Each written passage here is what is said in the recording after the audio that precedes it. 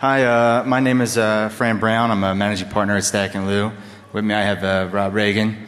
I'm a senior security associate at Stach & Lou, and we're a company that helps IT organizations secure their businesses. Yeah. And this is Tenacious Diggity. If you guys are looking for FX, we pulled a switch with him. We're looking to get all of his fans and make some new fans ourselves. So this is Tenacious Diggity. Ready to rock your socks off? It's how hard it rocks on a scale of 1 to 10. Yeah. Quick question. How many people here have seen some of the talks that we've given before on previous versions? Cool. Thanks for coming back. We got a lot of new stuff. Yeah. Cool. Cool. So with that, I'm going to jump right into a demo just to let you guys know, kind of set the pace for what we're looking to do here. Now, it seems like a handful of people have seen some of our talks before. It seems like most people are newcomers. But basically, these Diggity tools, arsenal of tools that we've released, are a number of search engine hacking tools that use Google, Bing, and various other search engines in interesting ways for search engine hacking. We're going to see, so we have Google Diggity, which is what you would think of as a traditional Google hacking type tool, but upgraded to all the latest APIs and things like that. And we have Bing Diggity, which is what you would think of as a Bing equivalent of a Bing hacking tool, or of a Google hacking tool. But that's really not what we're going to focus on today. We're going to focus on all new attack tools that we have. And what we've continued to do besides just Google and Bing hacking is what other ways can we utilize different search engines or existing search engines and weird features of them and new and interesting ways to find vulnerability information or find sensitive information disclosures. So this first talk is, or this first video is going to be of Code Search Diggity, which the new version of Search Diggity, which is the tool we see up here right now, is the main attack tool, which contains all other tools that we have for our Diggity attack tools. Right. These are all categorized under open source intelligence gathering, and that's to find information using freely available sources and produce actionable intelligence on it. So we're looking not just at the general search engines that are available, but also specialized search engines, and one of those being Google Code Search. So we're just going to show an example of what we can do with a specialized search engine like Google Code Search, just give you a better understanding of what our tools are used for. Yeah. And if, those of you guys who are familiar with Google Code Search in general know that it went away a few months ago, but as of the latest release, we found some workarounds, and it's back in 3.0, which is available for download on our website now. Google Code Search Reborn. Reborn, back from the dead. Yeah. So those of you not familiar with Google Code Search is another Google product, just like Gmail or something along those lines, that originally was designed to allow people to have full regular expression search capability over every open source code project. Things like GitHub, CodePlex, SourceForge, and Google's own freely available Subversion repositories. And we found that developers often put sensitive information in their code, and maybe they're an independent contractor and they're using those free resources to manage their code for their clients.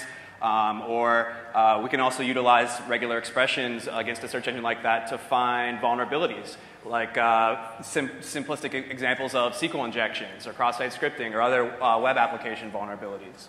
Yep. So this first demo that I'm about to play right now is what we like to call taking over someone's Amazon cloud in 30 seconds or less. So what we're going to be doing here, you see I have the Code Search interface up. I'm just going to go ahead and check a number of regular expressions that we have set up to find Amazon EC2 keys embedded in people's open source code projects. And for those of you that don't know, EC2 keys are like the keys to the castle of an elastic cloud service provided by Amazon. This can be things like S3 storage for storing large amounts of data or files, or it can also be for the actual admin keys to manage that elastic cloud. That means that's the interface where you can put up new servers or take down servers. And of course, if an attacker were able to get access to these keys, they could put up new servers on someone else's dime, or they could find sensitive information potentially exposed in their S3 storage. So we see here in this Google Code project EC2 sample in the file statetest.java, someone has went ahead and embedded their Amazon EC2 keys, their access key and their secret key, which Rob said is pretty much the equivalent of your username and password to be able to access someone's Amazon cloud. So we're just going to take that and using a Firefox plugin called S3 Fox Organizer, we're just going to plug in this access key and secret key that we got out of somebody's statetest.java, some random test file. Add, and now we have access to their Amazon S3 cloud storage. To verify that we actually had it, we downloaded a single file, ec2 server.txt, literally the first file we downloaded. Open that up, and we see a text file by developer of administrator credentials, database administrator credentials, VPN administrator credentials. Literally,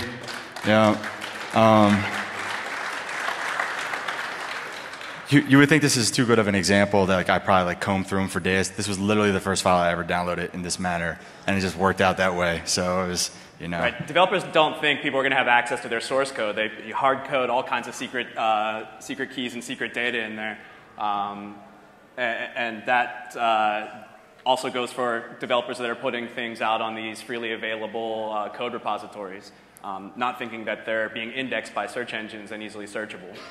So in this video, we're going to see another thing again. Similar searches, a few keys embedded here, but this time we're going to use another free tool called Elastic Fox. Open that up, create a new instance with this Amazon access key and secret key. But this time, instead of just their file storage, we're actually going to take over their entire EC2 instance. Click go, and then we pull up. We see that we're now connected, and we see that they actually have one virtual server running that we can administer at this point, a number of images up that are available to run. And at this point, because one developer embedded in some random open source code project and some random file that they thought no one would ever look at, their Amazon keys, we now can take full control of their Amazon EC2 instance and fire up our own virtual servers, take over theirs, do whatever we want at this point. A large organization probably isn't going to notice a few more servers added to their cloud, and there you go, hackers, free computing power. That's something that we've seen in our client source code as we've done code reviews, and really the protection against this is a lot of these public cloud providers now do allow you to lock down those keys to have a minimalist set of permissions, and so that's really the recommendations to developers is only purpose this key for one server, only purpose it for one use, and don't hard code those keys that have complete admin control over the cloud or over the storage in your code. Those need to be really closely guarded secrets. Yep.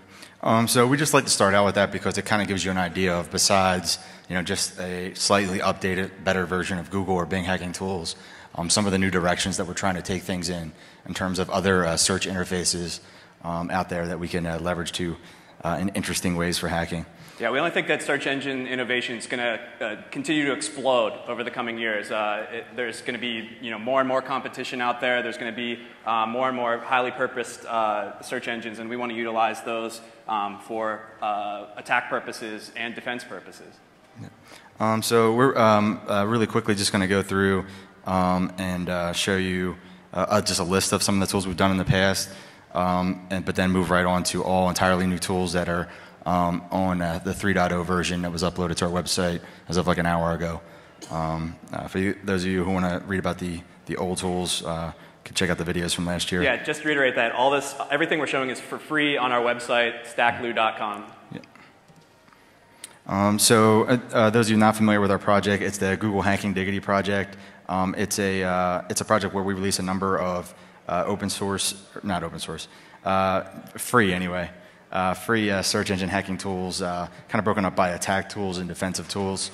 Our defensive tools, which we're not going to spend too much time on today, primarily rely on Google alerts and other alerting and RSS capabilities to feed us real-time updates from Google and Bing and Shodan and other search engines as Google finds a new website that would have matched some Google dork. We're getting real-time RSS updates about it and have created a sort of intrusion detection system for Google hacking, if you will.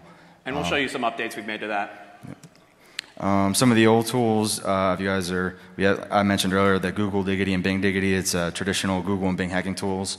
We have Flash Diggity, which is Adobe Flash security scanning tool, which leverages Google and Bing to find Swift files out there, bulk download them, bulk decompile them back to their action script, and then bulk look through them for Adobe Flash vulnerabilities. So we're penetration testers, and we tried to design these tools with penetration testers in mind. We wanted to be able to target multiple sites at once. We wanted to be able to download and export the results to CSV files. We wanted to be able to gather all the information that we need as part of the footprinting phase, and really it's the step one of any penetration test.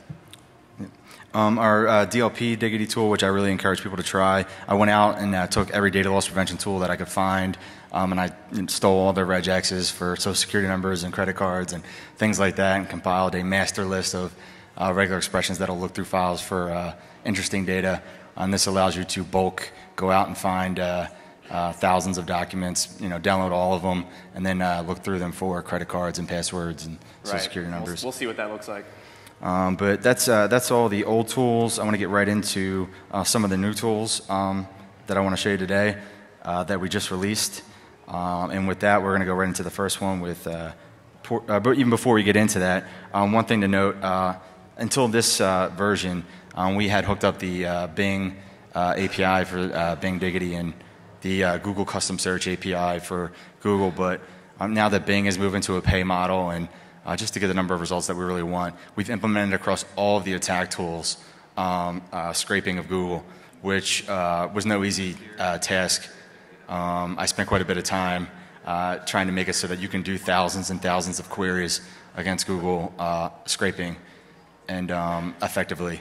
And we built that into the actual engine for all the tools now, so it's all completely free. You don't have to sign up for the APIs. We found that API key to not be adequate, and now across all the tools, we can scrape Google effectively and get tens of thousands of results in a few hours, which is the only search engine hacking tool that can do that right now. Yep. And we've done it for Bing as well. And previously you'd have to sign up for a Google API key, and you get max 70 something results per search. And now you're getting 1,000. Yeah, we want it for free, and we want to get 1,000 results. And one of the interesting things as well is that we actually have the ability to scrape the custom search engine interface. So you can actually get 1,000 results from a custom search engine of Google that you built. So all the benefits and none of the drawbacks.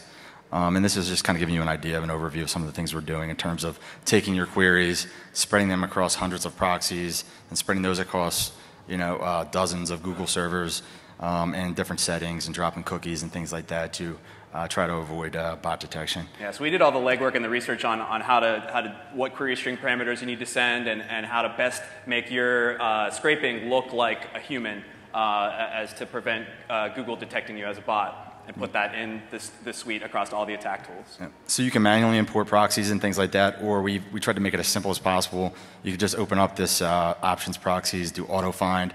We go out and scrape a bunch of proxy sites for you, and click test, and it'll test if they're fast, and not giving you garbage or inline ads, or messing with the responses, and take care of all that for you. And it's all seamless in terms of being able to spread all of your queries across tons of proxies. Real quick, I was asked to mention that track 1 and 4 were switched, in case you didn't know. Yeah.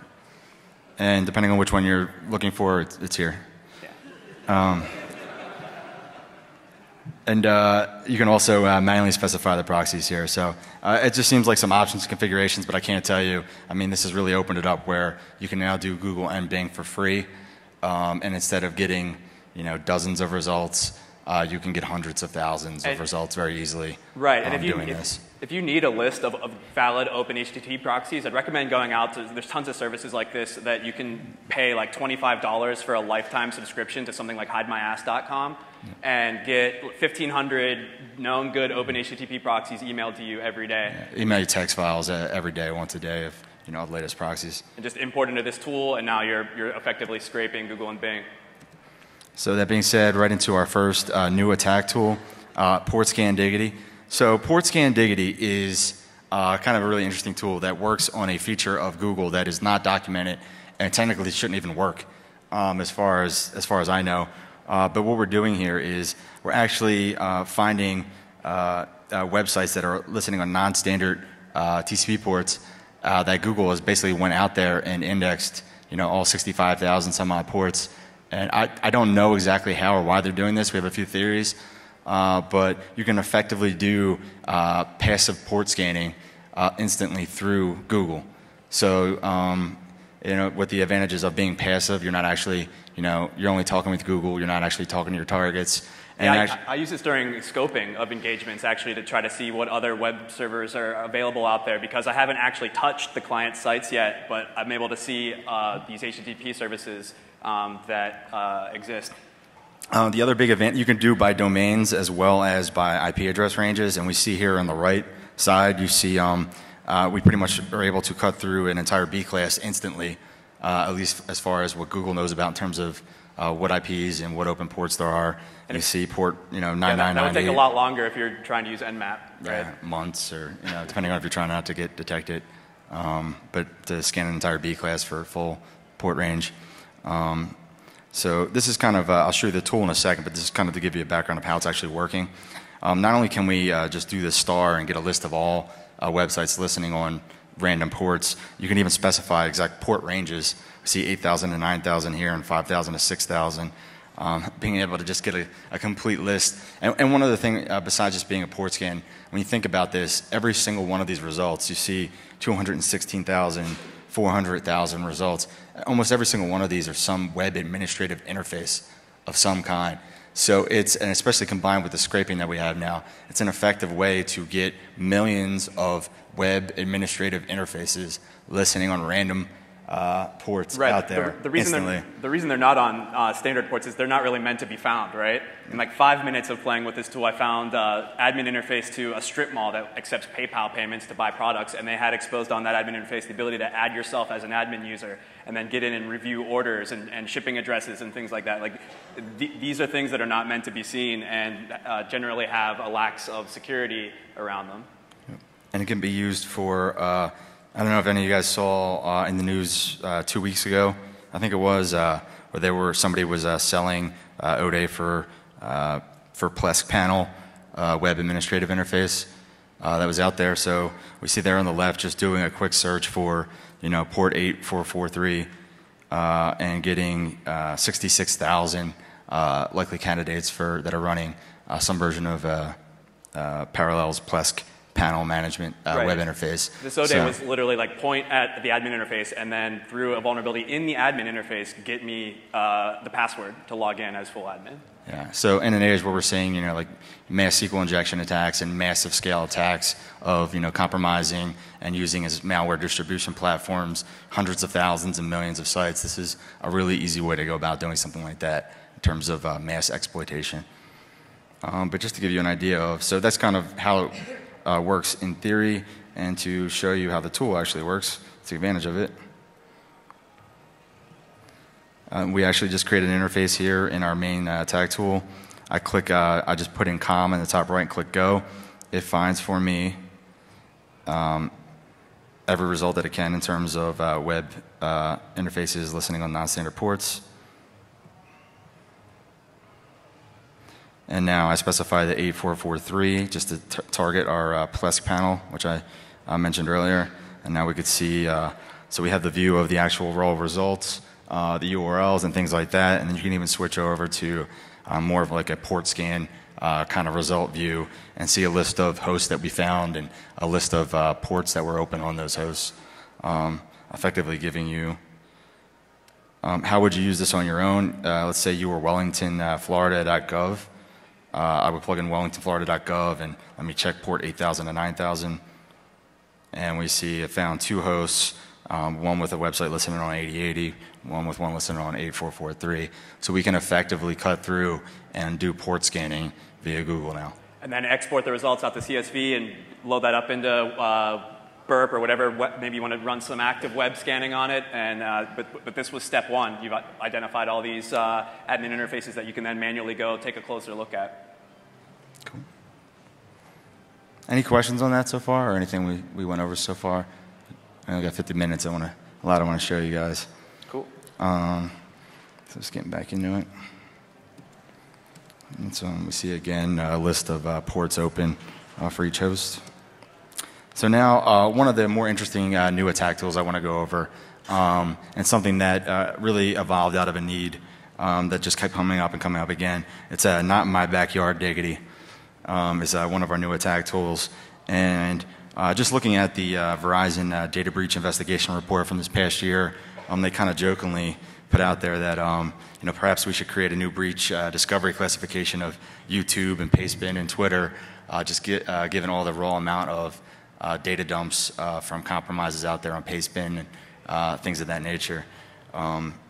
Noting that a large percentage of people finding out that they've had an incident only comes once people brag about it on Twitter or dump all the emails and passwords on Pastebin or something of that nature. Right, and that was partially the inspiration for Not in My Backyard, but also we saw the need from one of our clients that has hundreds of domains that they're responsible for, and they were being targeted by lulzsec and Anonymous, and they said, a lot of the stuff that we're seeing isn't necessarily an issue on our site. It's data that's being stolen and put on another site. How can we use search engines to find that?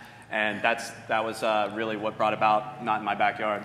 Yeah, so we really wanted to make it as easy as possible for you to plug in your domain or your email or even your name as an individual, check a bunch of boxes and click go and find your sensitive information all over the internet on third-party sites, from cloud storage to Pastebin to wherever, really easily to see if your personal information has been exposed on a third-party site you don't control, that is not in your backyard. So we see here a number of Pastebin leaks, just usernames and passwords being dumped on Pastebin. Also, some of the more interesting ones is individuals are starting to move over to use Dropbox and Google Drive and Microsoft SkyDrive and a number of other cloud-based storage, especially as people get iPads and iPhones and want to be able to easily hook that up with their cloud-based storage. And employees are throwing confidential financial information in spreadsheets up on their Dropbox and then not realizing that Google may be indexing that. Or I see more and more people using Google Docs for managing sensitive information, not realizing that that's in Google's index. And we just see a couple examples here of finding in Dropbox a completed tax form with people's personal information, to full database dumps in SkyDrive, to people's Cisco configuration files hosted in Google Docs. Not realizing that these public folders are being indexed by Google and easily searchable. But one other interesting thing that we found, and this is kind of important, is that robots.txt is dead. Google is not abiding by robots.txt anymore. And if any of you guys, how many people here use Dropbox in any way? Decent amount of people. How many people have clicked the setting when prompted for the newer, I want to share all my photos via Dropbox that I take with my phone? Yeah, right. You plug in your phone and it just says, oh yeah, upload all my photos that I've taken, right, and sync it with my Dropbox. Yeah, so recently, especially for Apple devices, it's just a setting, and most people are turning it on by default now. Just to, as you take pictures with your phone, it's just automatically syncing to these galleries in Dropbox. And we see here in Dropbox's robots.txt that they're saying disallow this /gallery, which is where all those things are hosted. But just a quick look on Google, and we see 164,000 people's personal photos galleries have been indexed and are easily searchable. So we know who's been Google. sexting. Yeah, actually some really interesting personal photos out there. Probably spent a lot more time browsing through the photos than was really necessary for the, yeah. It's research. Yeah, it's research, honey. I'm like, yeah. So this is just yet again another place out there that people aren't realizing that. And in this case, it's, they're thinking that Dropbox thinks they're safe in terms of people aren't indexing this and Google's just doing it anyway. So it's definitely a good recipe for being able to, find the latest celebrities' nude photos that they want to send out on their phone all the time, and things of that nature, or your photos. This is kind of part of just the data loss prevention side of it. Just looking for your information again out there. This was in the news last year, and there's been 1 million incidents since then. It seems like 2 a week now. But just some Yale alumni just Googling for his own name stumbled across an Excel spreadsheet with 43,000 of Yale alumni's social security numbers and all their detailed personal info, and just in one Excel spreadsheet that was just hanging out there in the wind. Just Googling for his own name, he happened to stumble across it. Right, so that's one of the beauties of Not in My Backyard, is it can be used by an organization or by an individual for finding sensitive information disclosure. Yeah, would have been helpful for the Yale alumni to run this tool. So I'm going to pull up and show you guys this in a second, but just some of the default locations that we're looking for. We're we're basically going to be allowed easy to plug in free-form text of your name, your email, a domain you're interested in, whatever you want to look for. Select from a list of locations, which we see up here, and then select from a list of certain files if you want to drill down on that, file types, as well as select a number of keyword groups that narrow down and find more interesting information like data dumps. But some of the places that we're looking in terms of locations we're looking at files across. By default, if you leave them unchecked, it's just looking for your name and stuff across the whole internet, and what other filters you specify. But it allows you to easily narrow down and start looking in cloud-based storage, social networking, document sharing sites like Scribd, Pastebin and every Pastebin type site. Right, and again, we've made this with the pen tester in mind, or with the hacker in mind, so this is completely extensible, and you can actually just go to where this application installs, and these are all in text files, and the carriage return line feed delineated text files, and you can add your own sites in there, you can add more locations, you can add your own queries that you want to run by default, and then just restart the application, and that information will be loaded into the interface.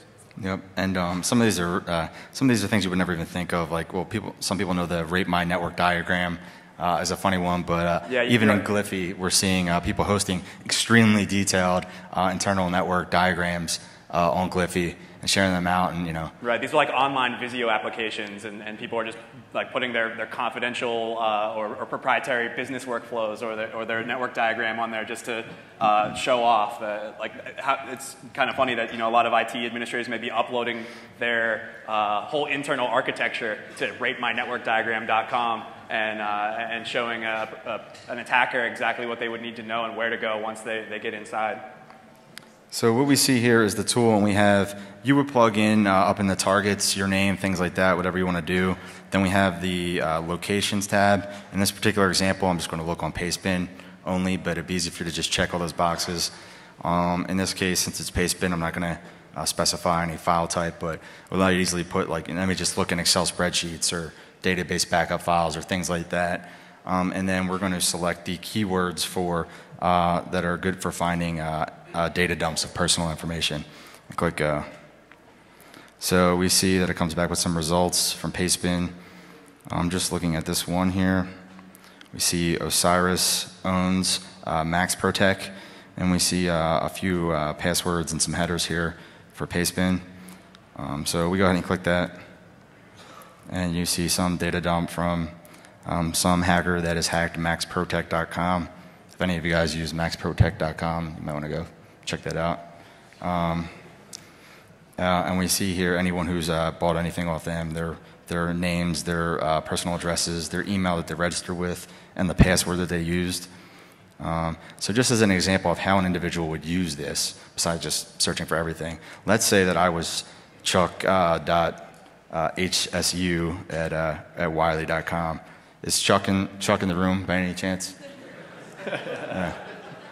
So sorry. This Bing energy drink is almost as terrible as his password. Yeah, Ying 318.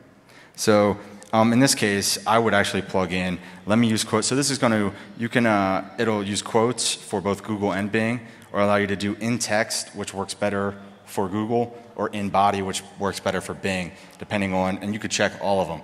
So in this case, I'm just going to put quotes. So it's just going to look for Chuck HSU's at Wiley's email.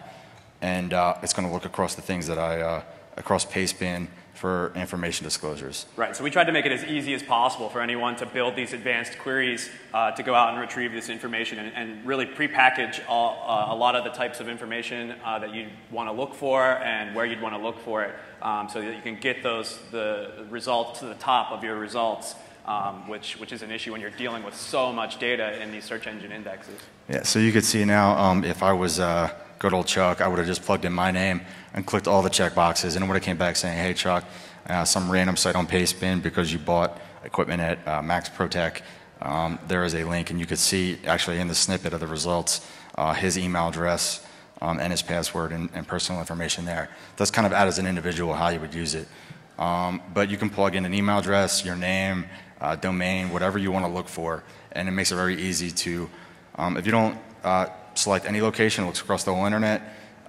You could select down by just Pastebin or cloud storage, whatever you're interested in, or certain file types, just Excel spreadsheets or CSVs, And then we have keywords that find patient records, personal information data dumps, to things that, and basically it's just combining every permutation of all these different kind of factors and searching Google and Bing for them for you, making it easy to find all of your personal information. And we see that here kind of pointed out. We got where to look, what kind of files to look in, keywords to help narrow down false positives, and you put your name or email or whatever up there. And we'll be putting up videos to demonstrate how to use these tools, and so just check back on our website. One other example, just to show besides Pastebin, which is kind of an easy example, that I just thought was great, is this time in the screenshots you see, we're looking in cloud storage. We're going to look for people who are throwing files up on their Amazon S3 cloud storage. We're going to be specifically looking at Excel spreadsheets, and I added the query appender, just the word password, and click go. We see a copy of user.xls it found, and just to see what that would have looked like through the web interface, what it's kind of simulating is we see just password, extension, Excel spreadsheet. Yeah, note the other worksheets there. This guy had basically all of his bank accounts, all of his bills, all of his other services, his tax information account, and his investments, his FAFSA, healthcare, you name it, all in one spreadsheet. His PIN for his ATM card. I mean, this guy had everything in one Excel spreadsheet. And this is just one guy. And if you are also in the room, I apologize. I did black out the information. But this is just yet another. This is just like the Yale Excel spreadsheet with all their personal information. People just Googling for their own name or just stumbling across hundreds of thousands of personal records and credit cards, without even trying by accident. And we're seeing this in the news like twice a week now, it seems like, where some major person has been compromised or is just throwing an Excel spreadsheet out there somewhere with hundreds of thousands of emails and passwords, where you almost become numb to even looking at the news headlines. It doesn't even say 100,000 results or more. I don't even bookmark this news story. It's just so many. Yeah. So, any questions so far?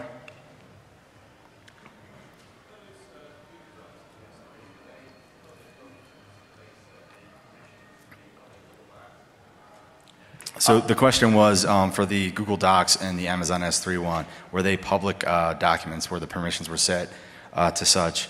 In this case, yes, they were. They weren't blocked, but as we've seen, especially with Dropbox, have changed some of the rules and how they do things and sharing public folders and how quickly these things are changing. People by accident are sharing things out, not realizing that they are public or that they can be public. And as we saw in the one case, some things that even are supposed to not be indexed are getting indexed anyway, and so it's one of those quickly changing things where it's very confusing for a normal user.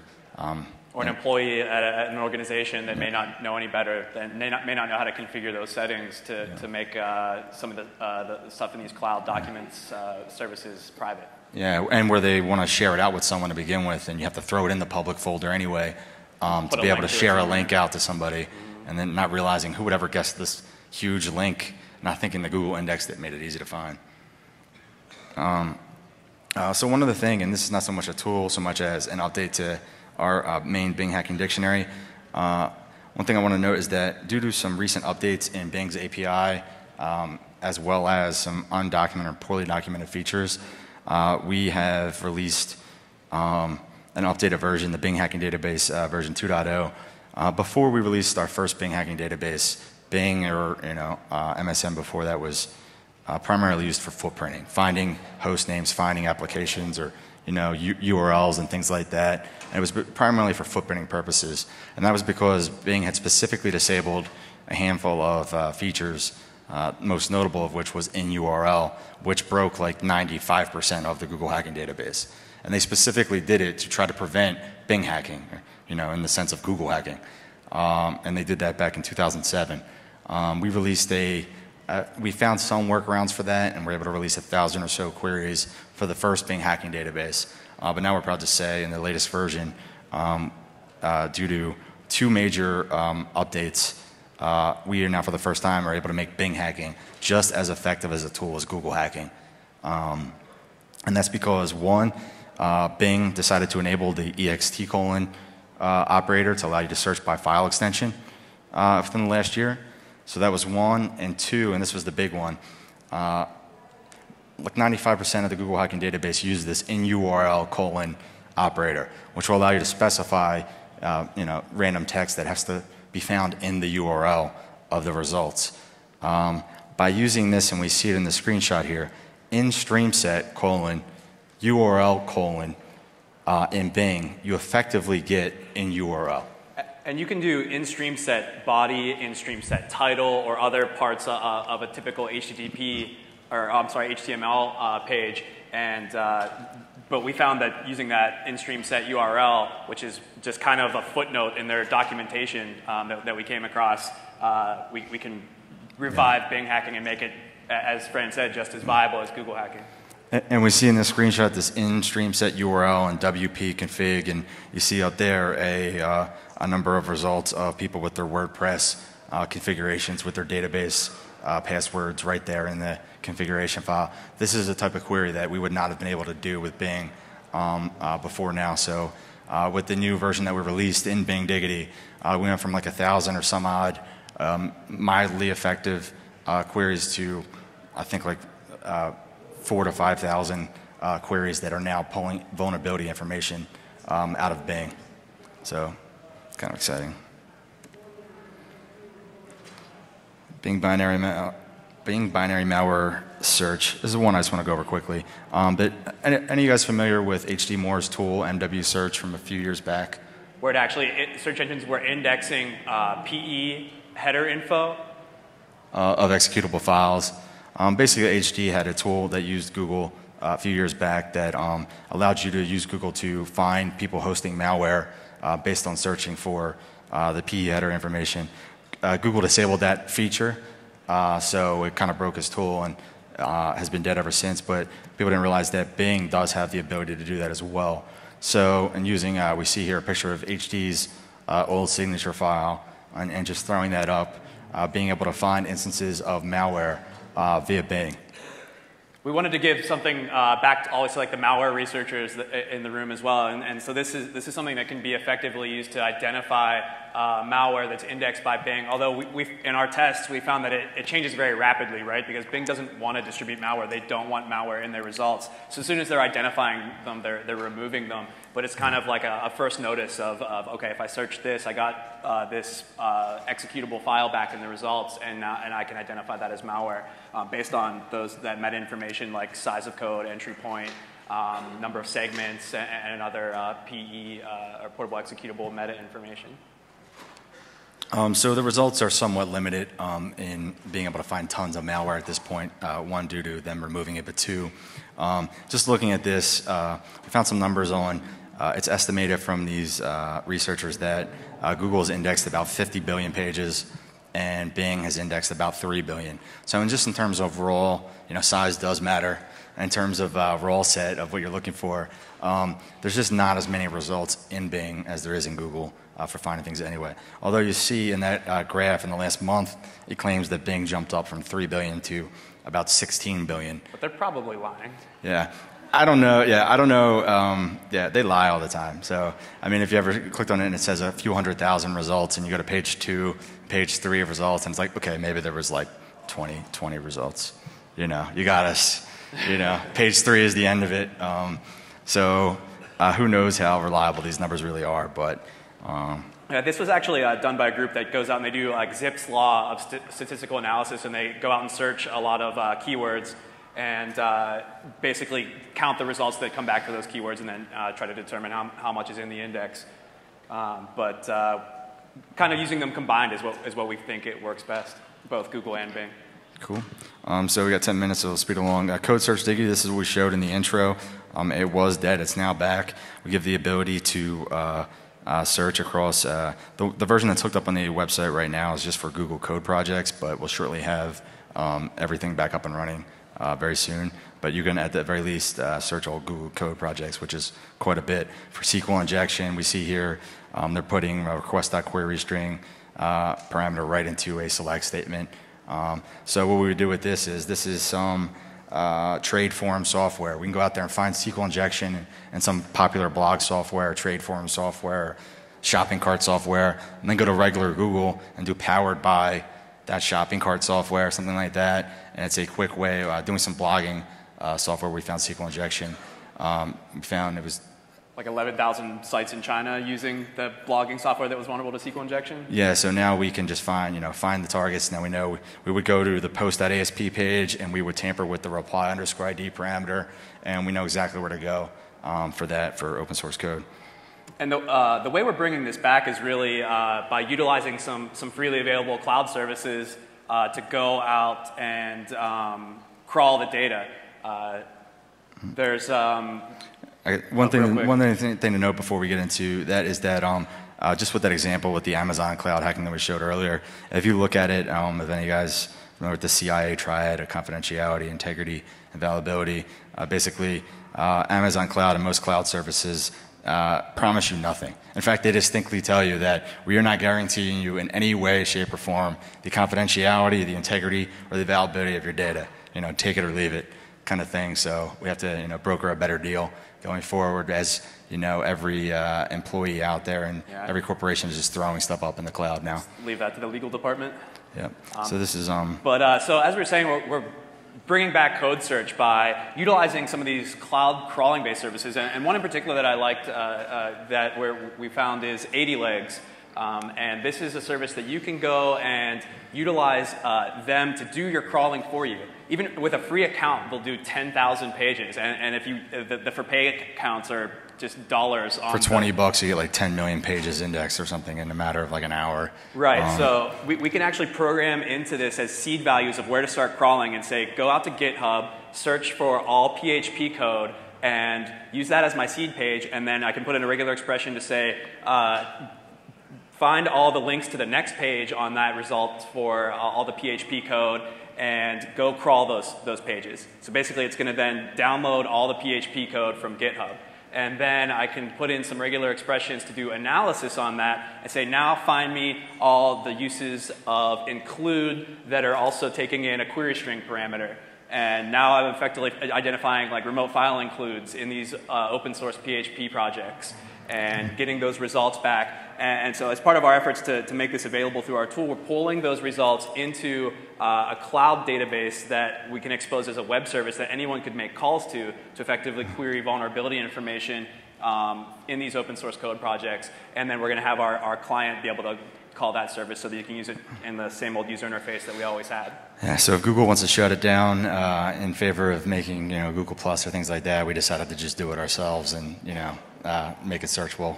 And this is really just a proof of concept that is something that's really powerful that we identified as a penetration tester. Like I rely on certain tools and I rely on some things to go out and find certain types of information. But if I have a really large scope, I'm going to start turning to services like this to say, go crawl these 10 million pages and do this analysis on them and give me the information back. And now I know I have some really good starting points of where I may want to start probing an entire large organization. Okay, we got 5 minutes left, so we'll just speed through these last couple. Shodan Diggity. How many of you guys are familiar with Shodan, the search engine?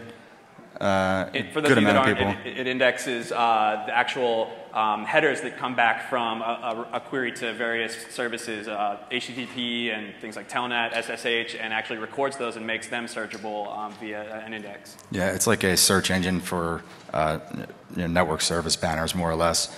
But it's really gotten some headlines in the last in the last 6 months due to SCADA hacking, critical infrastructure type things. But basically what we're seeing is, finding SCADA systems that are out there. For the first time ever, and this is something I really want to stress, we have SCADA systems which are controlling everything from the air conditions in buildings to manufacturing plant floors to the electric grid. The water pump that powers water pumps, like whole you name municipalities. And these things have been around for a long time and are very easy to hack. And in the last 6 months, we've seen two major things happen. One, we're seeing point-and-click exploits for the first time ever in Metasploit, where people are making it, you point it at a SCADA system and take control.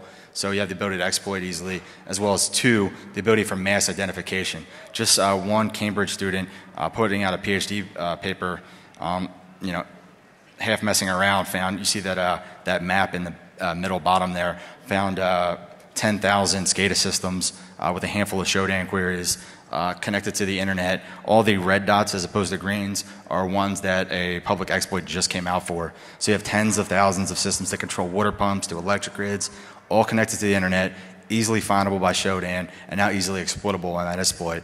I'd be surprised in the next year if we didn't see some kind of major disaster of a physical nature.